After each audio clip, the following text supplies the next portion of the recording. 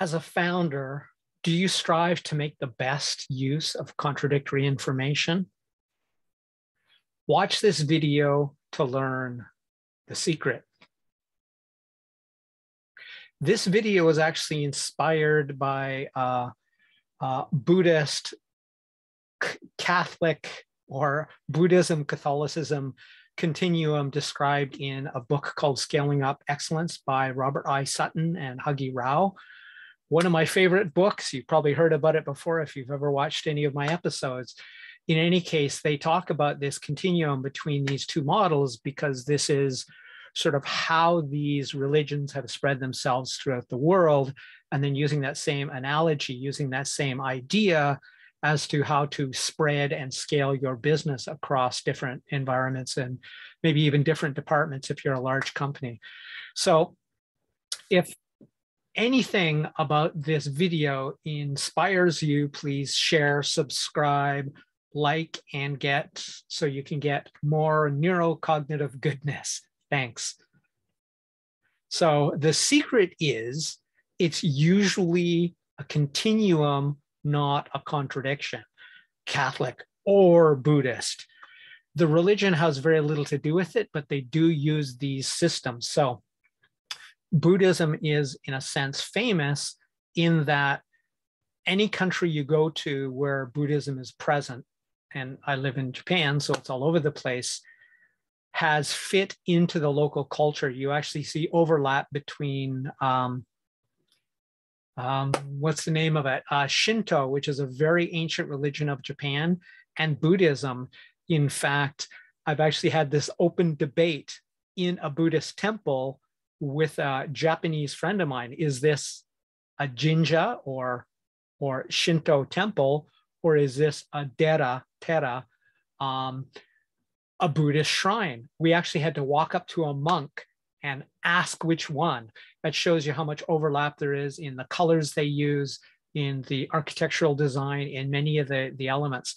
And of course, everybody knows about Tibetan Buddhism and of course the Dalai Lama. And so this is one of the things that Buddhism has done to be very successful at spreading itself across different nations, cultures, and, for lack of a better word, markets. It might be a cultural market or a religious or spiritual market, but it's a market nonetheless in that sense. And Buddhism tends to adapt to the local conditions and adapt itself to the local customs and even the local previous religions, rather than sort of put it over top. Whereas Catholicism traditionally has said, okay, here's Catholicism. We're just going to copy and paste verbatim. We're not going to worry about the local customs so much as we're going to. So this is more of a duplicate clone model, and this is more an adaptive adjust model. So that's how it comes across. So in the book, the authors talk about how some companies were more Catholic and clone or duplicate-like. Copy your model exactly. You can place it in a different state or a different country and just basically take what's already worked in one place and copy it directly across to another place. And Catholicism and many companies have been very successful at doing that.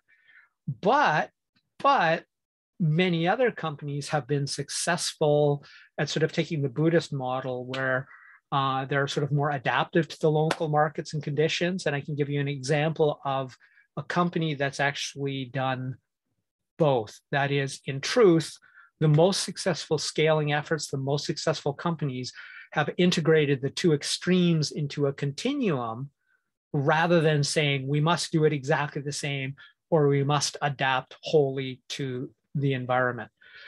And that is, for example, McDonald's. I saw a McDonald's ad when I was in China for, oh no, sorry, it was Pizza Hut in this case, eel pizza. Yes, eel on a pizza. Here in Japan, you see in McDonald's, though, you do see a lot of adaptions, right? You see like the samurai burger, which is popular right now, or I'm going to probably get the name wrong. I'll look it up though. Tsukimi, which would be like the spring moon festival, I think it is, or the spring equinox festival. And they had a tsukimi burger. So there's many things, and the interesting thing about McDonald's is there's many things that is exactly the same in every country. Obviously, the Golden Arches logo is the same.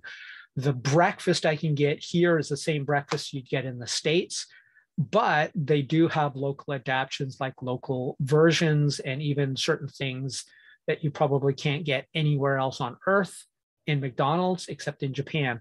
So they use a model that is both adaptive and duplicate. So it duplicates like Catholicism, but it adapts like Buddhism. And they're somewhere on that scale. And that's sort of what Robert I. Sutton and Huggy Rao found in this book, is that many companies find the best balance is to have a balance where you're on a continuum between one extreme and the other. It isn't this or that, but this and that. Okay, so let's see here. Yeah, so I've already talked about, that's why I paused there.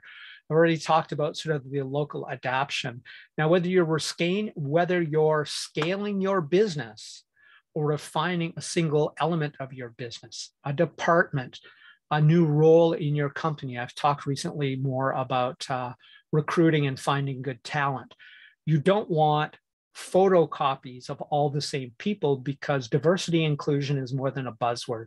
The research supports the idea that you get more innovation and better solutions from not carbon copies in a department, but variety in a department, especially say marketing or your innovation department, your new product development department. You got carbon copies of people, you get carbon copies of ideas, everybody agrees, and you get mediocre ideas. So you can take this idea of forming a continuum between duplicating success and adapting success to the situation and slide somewhere along that scale. You might want to start with duplicating at first, but then adapt before actually putting it out there, right? So you scale it, you slide along the continuum until you find the sweet spot for what you think is the case. Without data, you can't know, but that's exactly what the next step is. And the next step is to take it, then test it in the real environment, whether that's the internal customer or the external customer, market, or culture, and then get the feedback. And then from there, you can iterate it. So the continuum mindset is very useful because it allows you to duplicate and adopt and adapt. So you duplicate your current approach, you adapt and adjust where you think is going to be optimal, then you test and you repeat to sort of dial in or optimize your results. So this process becomes extremely powerful, especially when you're doing, but not only limited to chasing algorithms. I had some people say, experts, in fact, famous experts on LinkedIn. Oh, no. LinkedIn groups are out. Oh, LinkedIn articles are out. Every day, these things change. And the best way to do it is do it yourself, test it yourself, because I found there was no difference between links or no links in articles, links or no links in posts, and posting in groups versus posting right to the feed. My articles, all of them gave me similar results, even though experts said that wouldn't work. So it's important to take the experts, duplicate what they do well, but adjust it to yourself and then test and dial it in. But this can also be applied to any aspect of your business. So if you have any questions, you want me to help you decide whether this kind of a strategy will work for you, reach out to me and we'll see what we can do. That's it for Crush It Club number 112, How to Embrace Contradiction. My name is Tim B. Green. Bye for now.